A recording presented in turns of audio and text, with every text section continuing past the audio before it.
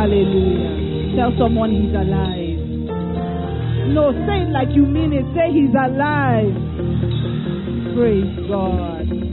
Praise God. Come on, celebrate God one more time before you sit down. Please take your seat if you can find it. Praise God. What a wonderful name that we have been given. It's the name above all names. So I had this whole thing planned out this morning, but of course, trust technical guys to form my hand. So this weekend was baptism. How many people were baptized in the house? If you were baptized this weekend, praise God. So I was a bit disappointed when I came out for baptism and I saw only the people who were being baptized and people baptizing them available. And then it occurred to me that we don't fully understand what baptism actually signifies and what it stands for. That whole 2 minutes experience, 2, 3, depending on the person and how deep their sins were, 2 to 3 minutes experience is the whole story of Easter. That thing that happens, that seems like waiting, then they do, they don't put them for water. That's why baptism is by immersion, not by sprinkling. Jesus did not sprinkle. He died. He was buried, and then he was resurrected. Okay?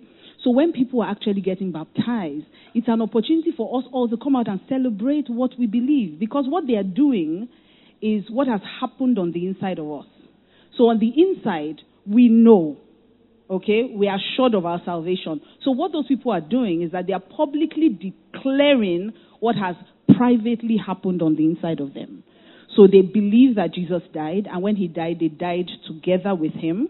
They believe that he rose up from the dead, and that is why they proclaim that they are now saved.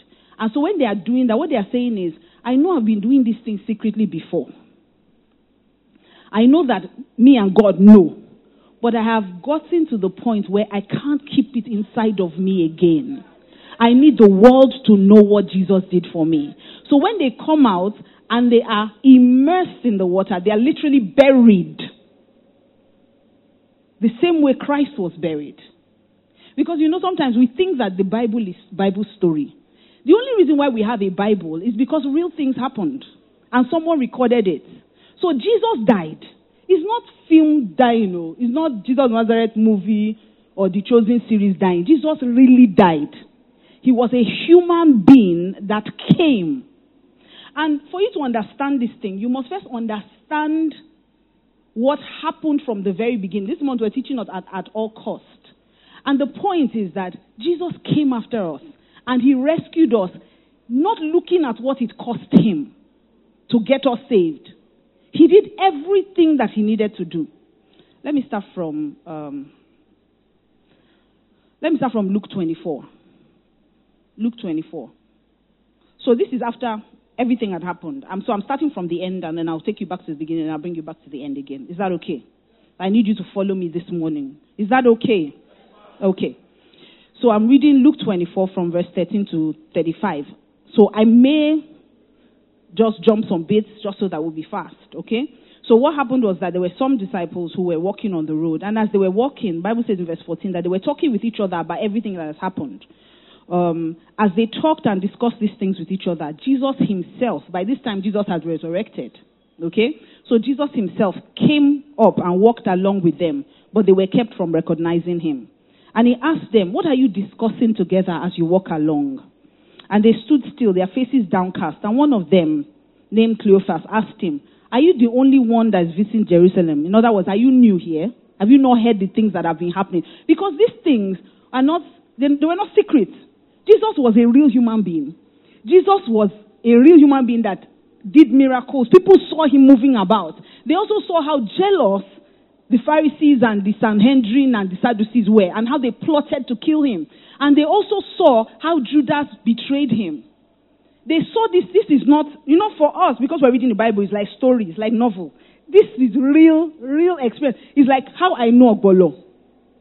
Maybe a couple of years down the line, he does something very great and leaves a legacy, and there's a book written about him.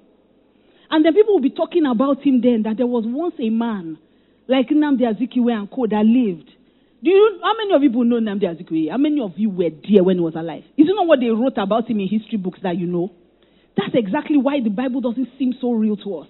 Jesus did all these things. He walked about with them. Then Jesus died. They saw them kill him. It's not secret death. It's not that he was in his room.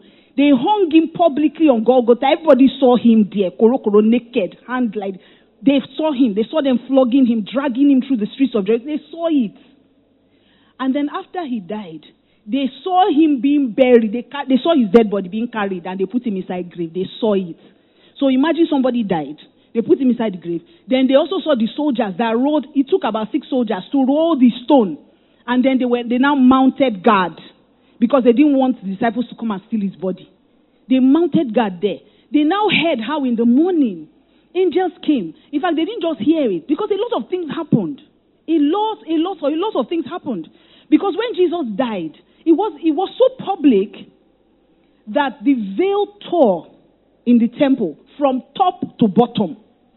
That exposed the Holy of Holies. You know how those days, it's not like now that all of us have access to the Father because of what Jesus did. And sometimes that's why I think that Christians take for granted some of these things because we don't understand the gravity of what has been done for us. So now all of us can access the Father. It was not so in the beginning. Before you will bring your prayer request, and if I like your face, I will take it in. You will bring it. Me too, I have to be sure that I'm even holy throughout that week that I'm supposed to go to the Father. And then I'm carrying the incense. If I have sin and I die, and you're not hearing that incense, that bell ringing, somebody will now pull the rope. And I know that I will not have survived because somebody would have annoyed me. I will enter with unforgiveness. I will now fall down. Somebody will now pull me. Story. So you see that your salvation, your request was dependent on another human being. Also dependent on the fact that whether you had money to buy lamb that was spotless. And then you can buy the lamb and the lamb has scale left and God will not accept that offering. Are you seeing that the plenty work that it would take for you to access the Father? And Jesus now became, he was the only one that lived. And the Bible says he was without sin. Not once. He went through everything you went through. He saw fine girls, he did not sin. He saw money, he did not steal it. He did not lie, he did not cheat. He did not have one single sin. And because he was born, hallelujah. Because he was, if you understand this Christianity, you understand that it's not what we feel on form. It's not Christian, Muslim. It's not, and I mean, this is not to insult anybody's religion, but Christianity itself is not even a religion. It's in a class of its own. Jesus did not die for you to feel Christianity on your form. Jesus died to give you a relationship with the Father. Means that he died so that you can become a mini God. You are no longer ordinary. If you understand this thing is intoxicating, sin will now be irritating you. Do you understand? Because you don't even want to tamper with the nature and the righteousness that has been handed to you. Kai. Whew. Hallelujah. Hallelujah. Hallelujah. If you understand what Jesus did, you won't be able to keep your mouth shut. Everywhere you go. That's why the 24 elders, when they worship him, you are holy. When they come up, then think him again. Think what you do. You are holy. This thing triggers something inside you. Your life can never remain the same. When you say you are born again, you need to understand what exactly you are saying. What Jesus did, what he went through for you. And so Jesus died, and then that Holy of Holies, he exposed it. He said, these people are making it seem as if somebody does not depend on you. He first of all was born without sin. Because if not, they would have taken another person's blood. The reason why Jesus was the ultimate sacrifice was because he was born without the sin nature. Mary was just accommodation. She was not involved in this matter. His seed came directly from heaven. That's why, because if he had come any other way, he wouldn't have been the sacrifice. He would have inherited the same sin nature that we all inherited from Adam. So Jesus came without sin, now still maintained that life of no sin, and yet decided that he that was without no sin would become sin for our sins so that we can become the righteousness of God in Christ Jesus. So he went to the cross and he was crucified. And as he was crucified, the Bible records that the minutes, that 3 o'clock that he died 3 p.m. on Good Friday, that 3 p.m. that he died, he said the curtain of the temple that leads into the Holy of Holies was torn from top to bottom. The Bible does not make mistake. Why did he say it was torn from top to bottom? Because if it had said it was torn from bottom to top, you can't tell me that it's a human being that cut it. But that thing was so high that it took only God. God ripped it by himself. And they said there was earthquake everywhere. Darkness. This thing is not secret. So that's why they were asking him that, are you the only one that is new in Jerusalem? Are you a learner? How do you not know what's happening? You're asking us what we're gisting about. Is there another thing that we can gist about? Do you hear what happened this weekend? So they were telling him all these things. And then Jesus said, what things? And then they said this about Jesus of Nazareth. He was a prophet, powerful in word and deed before God and all the people. The chief priests and our rulers handed him over to be sentenced to death, and they crucified him. But we had hoped that he was the one who was going to redeem Israel. And what is more, it is the third day since all this took place. In addition, some of our women amazed us. They went to the tomb early this morning, and they did not find his body. They came and told us that they had seen a vision of angels who said he was alive. Then some of our companions went to the tomb and found it just as the women had said. They did not see Jesus. See what Jesus said to them. He said to them, how foolish are you? Now, Bilena. He said, and how slow to believe all that the prophets have spoken. You know, Jesus was the only person that was prophesied about thousands of years before he was born by different prophets who never met. Moses and Jeremiah did not meet. You need to understand this. So they could not have planned it. They could not have connived. I need you to understand that you're not a Christian because you were born in a Christian home. You are not a Christian because it's the religion that was handed to you. I need you to understand what you are doing. Everything was prophesied. His birth, his life, his death, how he would die. Everything. And so Jesus said, all these things, you have been taught all these things all these years. How are you so slow to actually see that these things are happening? He now said, did not the Messiah have to suffer these things and then enter his glory? And beginning with Moses and all the prophets, he explained to them what was said in all the scriptures concerning himself. And as they approached the village to which they were going, Jesus continued on as if he were going further. But they urged him strongly, stay with us. It's nearly evening. The day is almost over. By this time, they still didn't recognize him. But see what happened. When he was at the table with them, he took bread, he gave thanks, and he broke it and began to give it to them. Listen, Jesus had done this same thing. So what Jesus was doing was remember. And that's what the communion is. It's a meal of remembrance. It reminds you of the covenant. And for you to understand this, you have to go back to the very beginning. Because some people think that, New Testament is where all this started. No.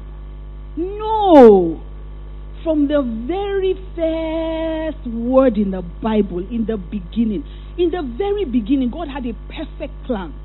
That he would make man, he would make this earth, and then he would place man in it to enjoy the earth, and then he would come and have a relationship with us. So he made Adam and Eve. And all the while, he would come down in the evening and they would stroll and they would gist. How was your day? What did you name today? I saw one thing. I think I'll call it ants. Oh, why? Why are you calling it ants? Oh, the other one that looks like it, maybe centipede. Okay, that looks okay. But what about the other one that has many legs? I don't know. What do you think? Then God says, no, I'm leaving it to you. I trust you, Adam. Now you're like me now, so you know what do you understand? That's the kind of relationship they had. It was a daddy-son relationship. They had fellowship. Sometimes, I don't even think they were gisting. Sometimes they were just strolling. Just deep calling to deep. Without saying anything. I don't know about the rest of you, but sometimes I have those times in prayer when I'm not saying anything. I'm not saying anything, but I'm saying so much. Hallelujah. That's the kind of relationship that he wants with you. And so he set that up. But then he also saw that it's not good for this man to be all alone, so let me make him a woman. He now took out of Adam, brought the woman. So separated what was already in mankind, made man and woman. And then Adam, instead of him to continue the fellowship he had with his father, also with auntie, he left her alone. And so, if you don't talk to a woman, what will happen? She must talk to someone. And so Satan came. Satan was not legitimate. He didn't have a legitimate right to be on earth. He was cast down, but he didn't have a body, so he didn't have a right to operate here. But of course, he's shrewd, he's cunning. So he took the body of the serpent, and then he spoke to Eve. And said to Eve, did they say, fine girl? She said, what? Come. Ma just tell you something, come. She went. Where is Adam? I don't know. It's somewhere. Maybe with giraffe or something. I said, okay. Say, so that tree, what was it? She said, that tree, they say we should not look at it, we should not touch it, we should not pass by it. He said, who said? Come near. She came near. He said, did anything happen to you? No. Or you have touched the fruit. Or you have smelled it first, you don't want to touch it. She near and she smell it. See, your nose is already there, you've touched it. Kukuma touched it with your hand, she brought it down. Or you have smelled it, she smells it. Or you just lick it. Don't bite, just lick it. Now we take the here today. That's how sin now entered the world. And it wasn't enough. She carried it to go and meet Adam. I don't even want to go into how Adam should have done the right thing, but let's move on. And then she goes to Adam, and Adam compounds the sin because he didn't even now take bite, he now swallowed it. Adam's apple. That's why I know I have tribe members here. Nothing like gossip. And then sin now entered the world. That became a problem. But you see, God had a plan from that very beginning. Because our God can never be stranded. What did I say? Our God can never be stranded. That's why I know you too can never be stranded. Because you are created like him. You are his child. And you have his very nature. And God told Satan, he said the same thing that you used to think you are going to scatter this world, this same woman, is the same person I'm going to use to bring the remedy back into this world. And then that woman, it seemed like, let me tell you the thing about God. God does not wear your wristwatch. So because it didn't happen immediately, Satan thought he had won. So God now tried to keep remedying the situation. When he saw the world was too wicked, he said, let me start again. Called Noah. I know I'll go and build an ark. Noah said, ark? He said, yes, ark. He said, what's that? He said, boat. He said, Lord, what's that? He said, something that you build. And God had to explain it to him because you must understand that they lived in the desert. And God told him that rain was going to fall. And water used to come out from the ground. Rain had never fallen. So people were laughing at Noah. I'm telling you because there will be things, and every time you read the Bible, you must you must understand the character and the nature of God. So when God is showing you dealings that he had with other men in the Bible, he's not just telling you what happened. He's telling you what can potentially happen. So God can tell you in advance that dollar is going to be so and so. So you go and do this. Because sometimes people read the Bible as if it's a storybook. It is the manual for life. It is the manual for your living. God does not create even human beings don't create anything without manual. Just that won't read the manual, but I've never seen anything that they made. They made phone and they didn't put manual there. They will put it even though they won't read it. It's the same way. They let it. God made us and we needed a manual. So when God is showing you things, it is not just for you to know the story. It's because he wants you to see what can potentially also happen and for you to know his nature and his character. And so God started trying to remedy things. Told Noah build. People were laughing at him. And mind you, this building of ark did not take 2 days. Thousands of years. Bam, bam, bam. Somebody will say, this guy is still never cured. He's still no day okay. Still no day okay. What's he building? And the thing is getting bigger. Then imagine animals start coming. 2. It's over. But you know that when Noah entered that ark and everyone entered with him, it was God himself that shut the door. The minute God shut the door, see, that's what I'm telling you, that God always was consistently from Genesis looking for a way to rescue man and bring him back to himself. So God rescued that bunch and the rain started. It was like play. By the time they started banging on the ark, God don't close the door. If now God closed the door, who go open them? So by that time it was too late. And you know it's the same thing, We are shouting now, give your life to Christ, give your life to Christ, give your life to Christ. When Jesus does pamparana and he comes back and he goes, first flight, we can't help anybody again, no. So you must make sure you don't miss that first flight. So he got with Noah, but after a while I found that Noah can't really use this one too, because God will not let him be great. We moved on from him, and God said, okay, there's still some guy called Abraham, and now promised Abraham, I will give you a son, and through you will all the nations of the earth be blessed. When he now gives Abraham that son, he gives him Ishmael, and then gives him, well, he got Ishmael, and then God gives him Isaac. When God gives him Isaac, God now decides to, because for there to be a harvest, there must be seed. Everything God does is intentional. Remember, we are going somewhere. We are going somewhere. Everything God does from Genesis down to Revelation is a rescue plan. And that is all culminated with this Easter. So Easter is not jollof rice and chicken. Easter is the very reason why we are here today. Why you are a Christian, why you are in church. Easter is the reason. So God now says, I need this guy to give me a seed if I'm going to give him my son. So he says to him, give me your son. He said, that one is easy. Ishmael. He said, no, I don't want that one. The one you love, the one you suffered to get, that's the one I want. This guy says, Lord, the only way we can do this thing is if we do it while Sarah is still sleeping. So early in the morning, he carried his son. The son was still saying, Father, I see the... God, I have such an imagination. Father, I see the rope, I see the wood, I see the kindling for the fire. Where's the lamb? Papa say, you born suya. You don't even really know. You didn't know what's happening. You are still talking English. Carried the boy go talk, they don't tie him. His father carried knife. As he wanted to kill the boy, an angel just appeared and said, stop. I see that you love me, don't kill the boy. He say, God, you did try me. Because I go just... And that's how God promised him. He entered into deep covenant with him that day. And if you read Galatians, later on, Paul tells us that it was to Abraham that Jesus was given. So the only reason why we can get access to Jesus is because of that connection. So Jesus ties us back to the covenant that he has with Abraham. Kai, what a God. What a God. When you read your Bible, aren't you just amazed? And then that promise was made thousands of years ago, but God still saw that this will still need rescue. He brought Moses. Oh yeah, just to help them. Tell them not to do this, not to do this, not to do that. But when there's law, that's when sin even comes. If they say don't steal, that's when stealing becomes interesting. And so, of course, nobody could keep the law. And with God, 98% is not good enough. 99.9 is not good enough. He cannot behold iniquity. He's a holy God. So your being good, your righteousness is still like filthy rags before him. It cannot save you. And God said, if I leave these people, that means that these people will not come back to me. So he said, you know what? Instead of all this, Jeremiah talk today, Isaiah talk tomorrow, Nehemiah, Nahum, Jonah. He said, you know what? If you want anything done, you have to do it yourself.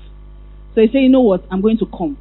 So you see this elaborate plan of Christmas. Imagine, hey God, imagine you have a child just to kill him. That's the kind of love that God has for you. When they're telling you God loves you, you think it's just, he brought his son, he came as a human being. You see, even the miracle of Christmas, it blows my mind. How God, first of all, a woman carrying a baby, and she's not mad. I don't know about the rest of you, but as a full human being is inside you, and you are moving about as if it's a normal thing. It's not normal. It's not normal. Then, for God to I don't know whether it's reduce or remove his glory so that he can fit inside a woman. Common anointing service, common worship service. Let me even say it like that, normal worship service. And we're just feeling the presence of God in the room. You know, sometimes all the hair on your body will stand. It'll be as if your skin is. Babs in church. He's not in church, Abby. He's in church. When Babs was leading worship on the mainland, I was laughing. He wanted to pull his cloth. He would not remember his church. Pull it down. He put shoe. That's because the glory. See, there's something called the weight of glory. You can't contain yourself. Then imagine to carry God. I don't even know the English. Is there English for it?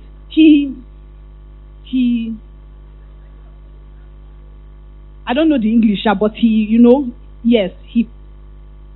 contained himself. Amaka says contained. It's not really. It's like he shall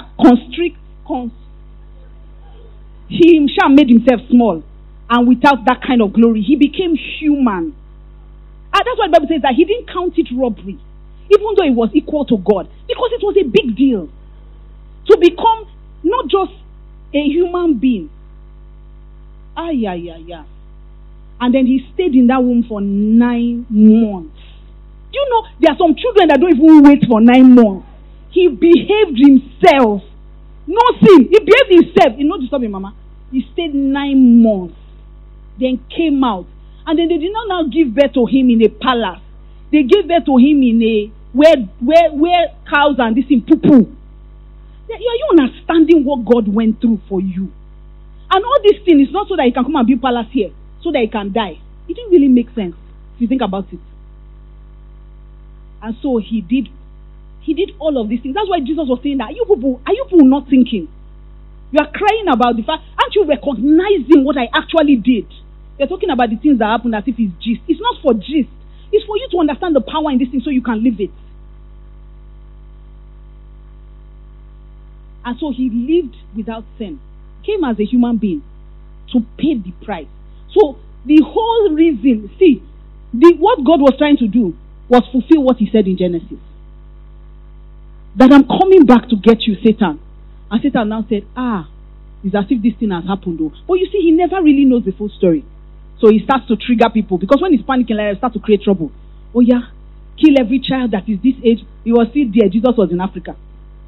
And say before you go come get visa to come Africa, Satan said there's no need. This in Africa. Leave him. That Air Force, in fact, he would die by himself. If heat does not kill him, mosquito will bite him. He underestimated God. Praise God. I know I'm joking, but the truth of the matter is that these things are so fascinating if you think about it. These things they are mind-blowing. And so then Jesus said something. So Jesus told them the whole story. That don't you know what was going to happen? Until verse 31. So after that, by the time it was Passover. So it was important for Jesus to die during the period of Passover, because he was literally the Passover lamb. Okay? So the same way that the children of Israel, when God was going to release them, he got them to, he sent Moses. I'm hoping you know the story. But it's important. Every single thing in the Bible, every event is important. They're all tied together. So if you just hear Nehemiah, you would think Nehemiah does not matter. Everything is connected. That's how intentional God is. That's why you need to read the Bible. I know that we're in the technology age, but I still like a hard Bible any day. I can mark it. I can write notes. I can say, is this it? So this is why page 24. I'll connect. Study the word. I don't know. I know every time I teach, I say this, but it's important that you study the book for yourself. It's so important. They won't allow me to be great. So he had to die at that time. And then when he did the Passover with them, he said, I'm giving you a new and living covenant. I'm showing you a new way. This same covenant that God made with Abraham, I'm bringing it back here, but a better one. And so he says to them, when you take this body, let it remind you of what I'm going to do for you. So when you drink this blood, let it remind you that my blood was shed as the payment for your sin. The wages of sin is death, not better behavior. I will say it again. The wages of sin, the payment for sin is death, not better behavior. Not, I sinned yesterday, so I'm going to behave better today. He don't cut it. He don't really cut it at all. So somebody must die. In fact, if you look at Genesis 1, 2, 3, 4, you will see that God, even when man sinned the first time, God was not running after him to punish him. God was just giving him statement of fact Because you have done this, the ground will not produce. You, because you have done this, your husband will be maltreating you. You, and you'll be struggling to have children. That's what he was telling them. He was not telling them that because you have done this, I now punish you. They were already, see, when you sin, sin has consequences. That's what God was telling them. But if you see what happened, they covered themselves with leaves. And God said, this was they even understand. They don't understand. They think that the payment for sin is better behavior. They say, oh, we are naked, let's cover ourselves. No, something has to die. Blood has to be shed. Sin is spiritual. Physical acts do not cure spiritual acts. Do you understand what I'm saying to you this morning? That's why you cannot pay for your sin. Only Jesus can. You can't. No matter how good you become. From now, not lie again. From now, not sleep with that man again. From now, not that married man. I will delete his number, my dear. My dear. If you delete that one's number, another one will call you. The demon with 7 more spirits will come back. It's only blood. So Jesus, for the first time, look to the Bible. The first time any animal was killed or blood was shed, it was God that did it himself. He covered them with animal skin. Blood had to be shed. God covered them. Because they didn't see if I do, you put leaf. 2 days now, this leaf go rot. You are not thinking. So the first leather outfit was God. He killed. There was blood shed. And Jesus was telling them, say, my blood has to be shed for the remission of your sins. But you see, the good part is that I'm not like animals. When I die, I don't die. Somebody has to catch up with that. He said the difference is when I die, I don't just die. I'm going to be raised up. And the Bible says that he broke bread and wine. Remember, that was a covenant meal. It was a remember. Immediately he did that. The Bible says in verse 31 that their eyes were open. And my prayer for you this Easter is that your eyes will be open. He said their eyes were open. Suddenly they recognized him. They finally understood that this person that has been with us, this is what this thing is about. Let me read to you what happened on Easter and we'll end from there. Matthew 28. Let me do 28.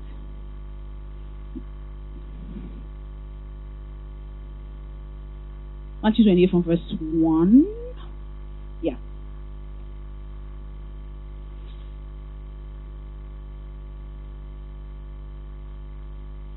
Okay, no. Before that, let me do Colossians 2. Give me Colossians 2:15. Now, a lot of people ask, so what happened between Monday, Thursday, Good Friday, and Easter Sunday? Was Jesus just in the grave? Absolutely not. If you see the walk, that Saturday that you think he wasn't doing anything, between that Friday, 3 p.m. that he died, and Sunday morning, if you know that, in fact, that is the real resurrection is to show us that I have power over death and you will live again. But there was something that was done in between that is so important. Look at Colossians. In fact, let me start from 11. 11. It says, in him you were also circumcised with a circumcision not performed by human hands. Your whole self, ruled by the flesh, was put off when you were circumcised by Christ. Verse 12. Having been buried with him in baptism. Remember, that's what I was talking about at the beginning. Do you remember? It says, in which you were also raised with him through your faith in the working of God who raised him from the dead. Verse 13. When you were dead in your sins and in the uncircumcision of your flesh, God made you alive with Christ. He forgave us all our sins. 14. Having cancelled the charge of our legal indebtedness, which stood against us and condemned us, he has taken it away, nailing it to the cross. Now look at verse 15. So from that point when he nailed it to the cross, see what he did. He went into hell. He went to meet Satan where Satan was. That's what I don't understand. Child of God, we are running away from Satan. If that girl is demonic, if she comes, she will never try it with anybody again after she encounters you. He said he disarmed the powers and authorities. And he made, and this NIV is not really sweeting me. Give me TPT. God will bless you, my brother. You know what we're saying.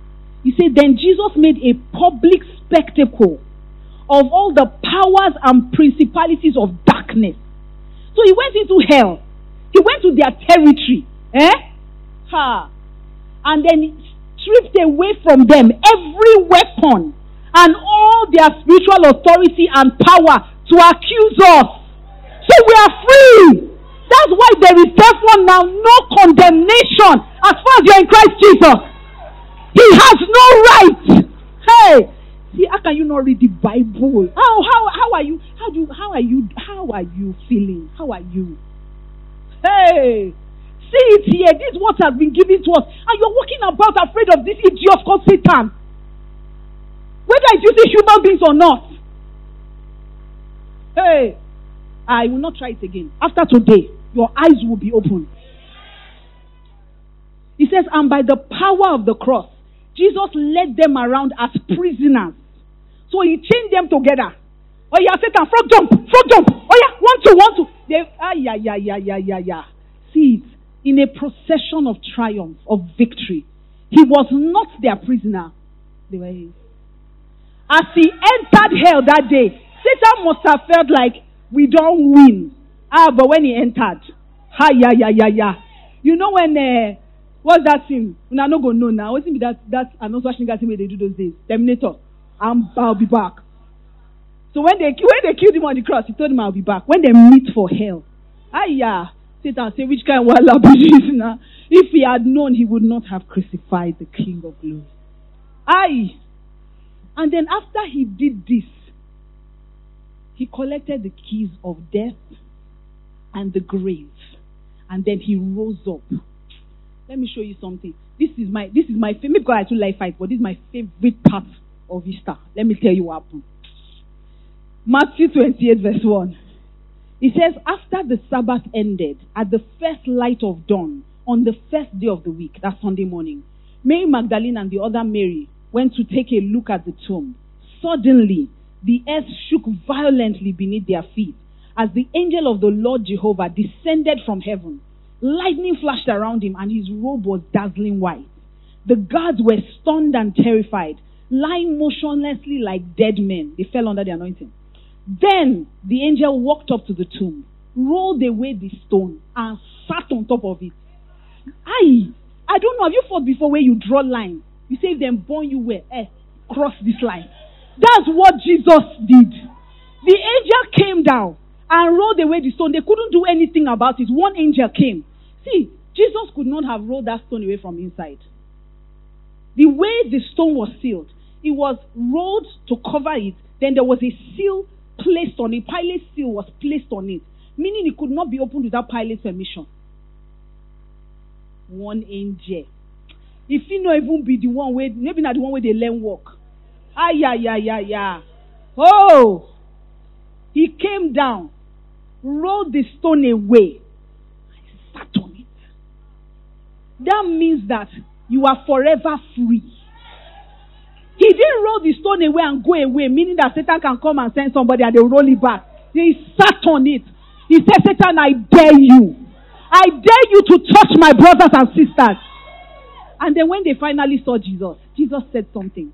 He told the women, he said, go and tell my brothers. Listen, that's the whole essence. Sin makes you lose your identity. When they sinned in the beginning, they lost their identity. They forgot who they were. If they had remembered, they would have run back to their father. Every child knows, even if you offend, your daddy still got you. They know that. So they ran away from him. But when Jesus now brought us back into the fold, he told them, go and tell my brothers. Is there anybody grateful for what Jesus did? Does anybody understand what happened at Easter? You need to jump to your feet this morning. I want you to begin to thank God. Thank him. See, the stone has been rolled away. The stone has been rolled away. The stone has been rolled away. That thing that has kept you where you have been for so long, it has been rolled away. I announce to you this morning that you have been set free. The stone has been rolled away. I said the stone has been rolled away. I need you to lift those hands to heaven. Yakabo Satambra Hanegerishta.